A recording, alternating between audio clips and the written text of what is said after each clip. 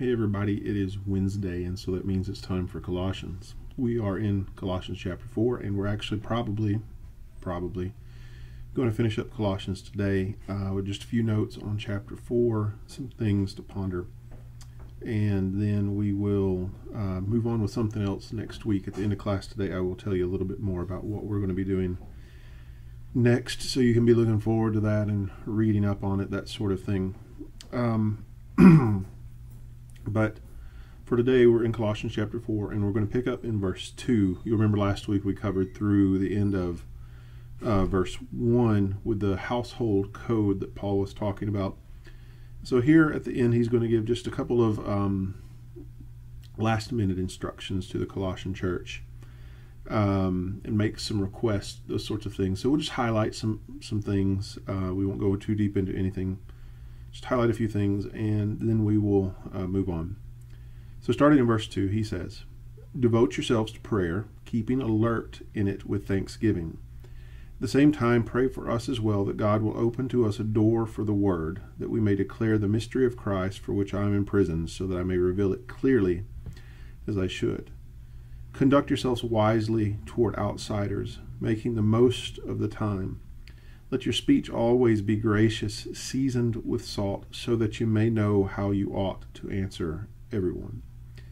And just ending there at the end of verse 6, I want to just highlight kind of an undercurrent that runs through these instructions, and really all of the instructions that Paul has been talking about. This is what we've been talking about for a few weeks now as regards the development of virtues, things like that. But notice the language he uses. Devote yourself to prayer, stay alert in it, with thanksgiving. So that notion of devotion, you're devoting yourself to prayer, you're going to stay alert in prayer with thanksgiving.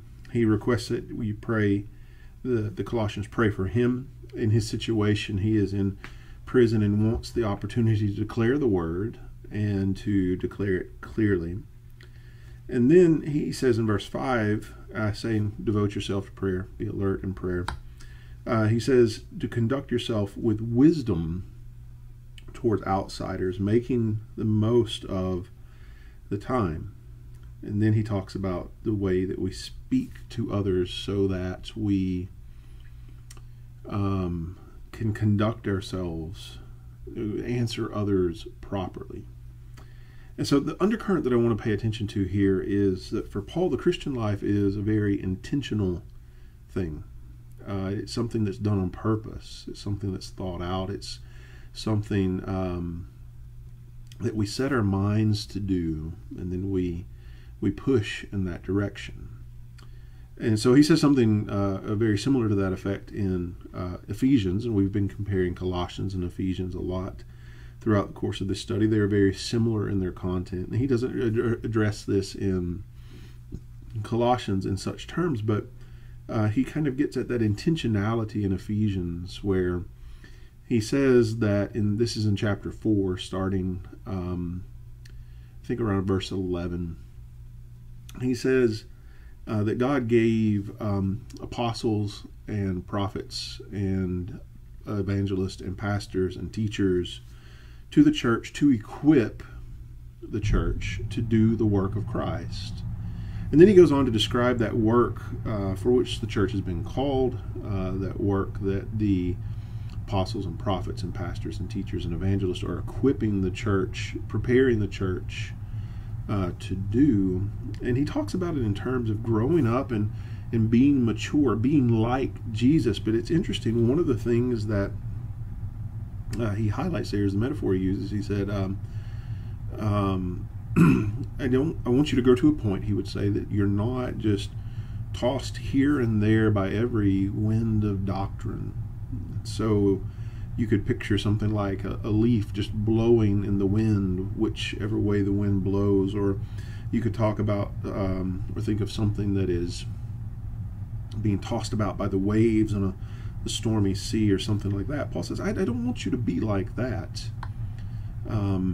You sit back and you think about it, it's relatively easy to be like that. If you're like me, you've got some experience with that, just kind of going this way and that, and living in a world where we just react to things. So something happens, and then we give our hot take on that thing. That's all the rage these days. What is your hot take? What is your immediate reaction, your knee-jerk reaction to this thing or that thing or the other? And what has resulted in our culture is this sort of outrage culture where we're mad about something all the time.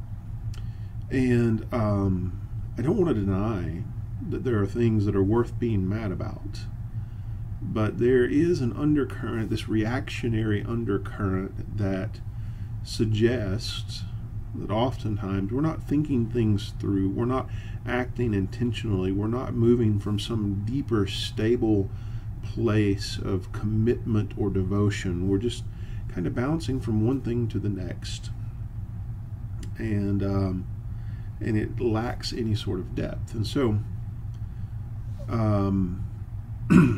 Paul here is in practice instructing the Colossians on how to do the sort of thing, the growing up into Christ, the stability, the not being tossed this way and that way by this thing or that thing, being pulled to and fro. He's giving some practical instructions on how to do that. And so what he does is he paints a picture of a Christian life where we are very intentionally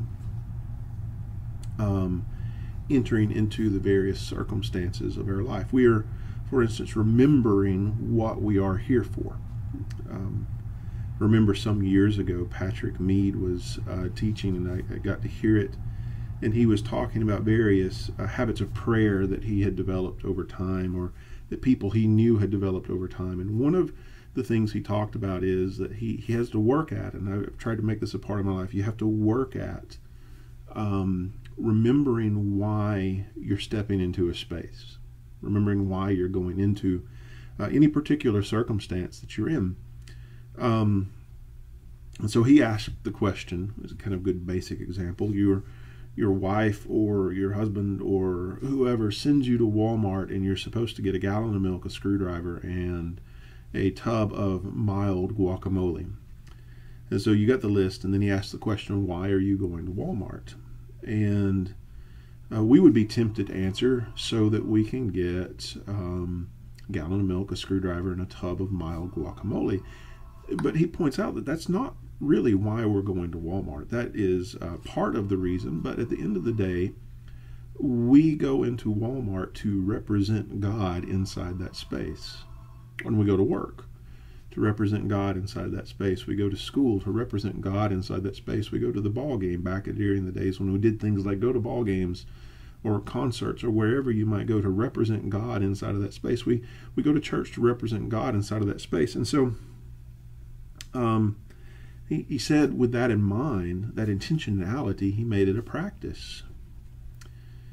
As he was walking into any given space, he wanted to stop for just a moment and say a prayer, reminding him of why he was there, of this larger purpose that God has drawn him to, and asking God to help him have ears that hear, eyes that see, and a heart that understands as he's in that space. This is the sort of thing that Paul is pushing for with the Colossians.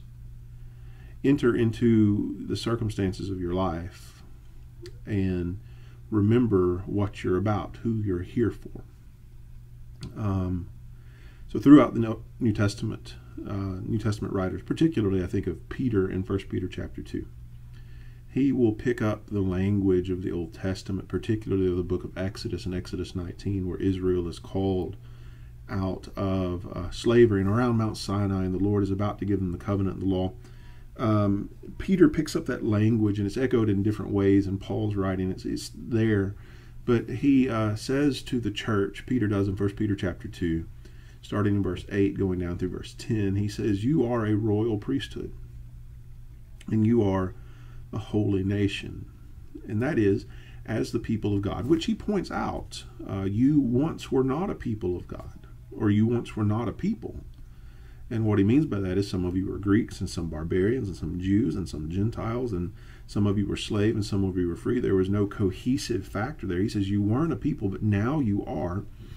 You have been brought together. You've been reconstituted as a people, a family, a nation in Christ. And he says your job is to stand before the world, to live before the world in such a way that demonstrates God's way in a world that has rebelled against God. And for Peter, that's going to fundamentally reshape how we look at everything we're doing. Again, no matter what situation we walk into, we are in that situation to be the holy nation, the royal priesthood, and all of that is language again that says that we are there to represent who God is in a world that has forgotten who God is, to live a certain sort of life, this new humanity, the way that Paul has been describing it in Colossians chapter 3 going into chapter 4. And the result of that, Peter would say, as you get to verse 11 of 1 Peter chapter 2, is that we are aliens and strangers. We are immigrants. We are foreigners. We don't belong in this world. We are here for the world, but we stick out. And to do that, to kind of pick up on that, we have to have that intentionality to be the people that no matter what is going on in the world around us, whether it be an economic boom or an economic crash, whether things are going well and we're at peace, or whether it's a time of war, whether there's an election that is obvious or contested, whether your guy wins or the other person's guy wins, to remember who we belong to and what we are here for and what we're about is of utmost priority. So Paul uses, going back to Colossians chapter 4, this language of intentionality. When you are speaking with someone, you want to season your language with salt. You want to give consideration. You want to be intentional about how you answer people so that you can represent the one to whom you belong. When you interact with others, you want to do so wisely, making the best of the times, remembering who you belong to. You want to be devoted to prayer, to be diligent in focusing in on that with thanksgiving so that you can stay grounded in that identity to the one to whom you belong. And so all of that to say that this isn't the sort of thing that happens accidentally. It's not the sort of thing that just happens by osmosis. So if I go to church and I say enough prayers and I read my Bible enough and I listen to enough sermons and I sing enough songs, it's just going to kind of soak into my bones. That's a part of it, but we have to even do worship intentionally. Worship is that space where we learn to love our neighbors, because when we go to worship, there are going to be people who are drastically not like us. And so we're going to practice things like submission and sacrifice and service and blessing others, but also it's going to take being intentional about the way we live our lives, but asking different sorts of questions and having different sorts of priorities and living out those priorities in different ways than our neighbors. This is sort of what we've been talking about, this intentionality, when we talk on Sunday morning about the politics of Jesus. You will recollect, or perhaps you won't recollect because we've all slept since then, at an early stage in that conversation, I pointed out that the New Testament will not answer many of our political questions, but it's going to teach us to ask better questions. It's a part of this intentionality that Paul is getting at. So at the end of Colossians, he's going to say, I want you to be awake. I want you to be alert. I want you to live life with Jesus on purpose. And we're going to get that wrong sometimes, but those are the times where we get up and we go back and we do it again. Now, at the end of Colossians chapter 4, and by the way, this is obviously my lunch break at work. It is not live. If you have questions, you have comments, those sorts of things, be sure and get in touch with me or leave those questions and comments. I am not on Facebook anymore, at least not for the time being. I've kind of taken a fast from Facebook with all the craziness going on. Jerry or Ronnie or sometimes Michelle have been kind enough to upload this link to the Facebook page for us. But if you leave a comment, that will get back to me. We will address those comments, those questions, those additions, subtractions, so on and so forth. So just a note there. At the end of Colossians, starting in verse 7 and going all the way down through the end, Paul is going to go through this litany of names, and he's going to talk about all of these concerns with these particular sorts of people.